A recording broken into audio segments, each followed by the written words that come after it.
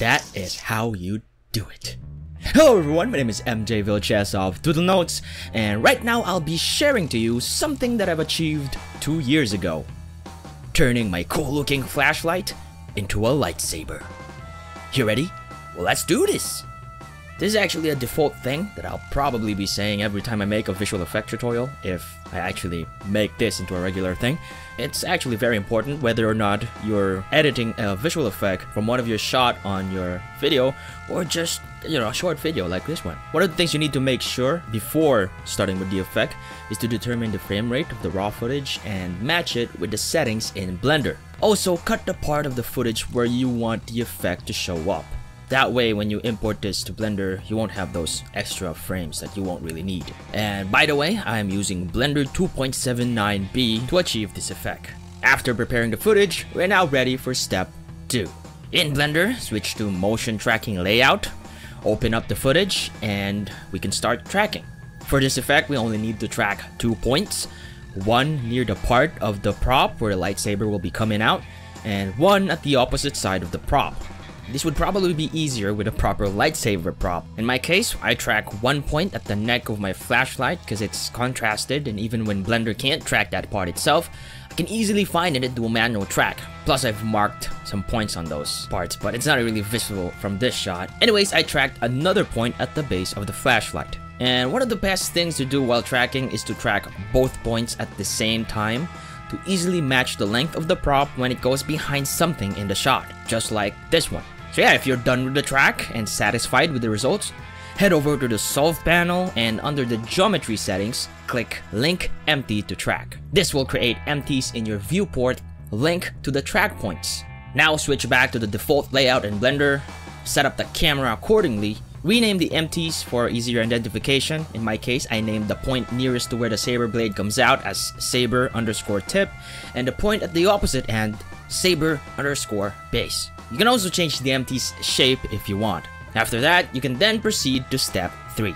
In the viewport, press Shift+A and add a single bone. Using the Shift+S method, make sure that the bone is positioned where the saber_tip is, or to the point nearest to where the blade will come out. And then select the bone, tab into edit mode, select the tip of the bone, and using Shift+S method again, position the tip of the bone to where saber_base is. And by the way, I have a short video explaining the Shift+S method, so if you want to know what this method is, just give it a quick watch.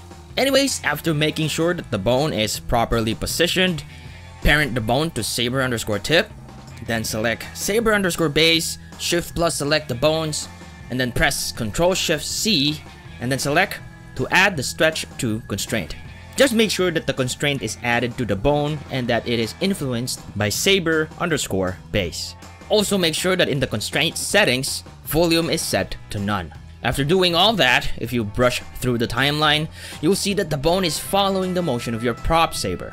If you're satisfied with how things look, you can then proceed to the next step, which is modeling the lightsaber. To create the lightsaber model, you actually only need to add a cylinder, and then scale it, add some edge loops or extrude it until it assumes the shape of the saber's laser blades. After that, just add a white shadeless material, and that's it. You have a saber blade, or a lightsaber, or whatever it's called. Anyways, I actually used blue here, but I changed it to white for reasons you'll know later.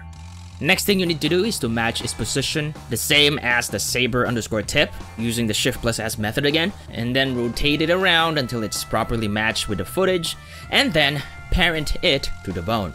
Also, make sure under the world settings, set the horizon color or the background color to black. Now, if you change the view mode to material and brush through the timeline again, you'll see that yes, we made a lightsaber. And yeah, depending on how well you track, there may be some slight rotation issues, which can easily be fixed by animating the saber mesh. But in any case, we now have a lightsaber blade nicely tracked with your footage. But we're not done yet. If your shot involves the saber going behind something or someone in the footage, you'd have to do some rotoscoping, which means masking out those parts to make sure that the lightsaber goes behind it. We can also do that in Blender by going back to the motion tracking layout, and on the bar at the bottom corner of the motion clip editor window, click on the mode options, the ones that's saying tracking, then select mask, and then after selecting that, tracking will now change to mask, and then you can start rotoscoping. You can add points to your mask by pressing Ctrl plus click, and by pressing Ctrl plus drag, you can add curves, and then when you're done, you can close the mask by pressing Alt plus C. There will be links in the description below on tutorials how to do rotoscoping in Blender.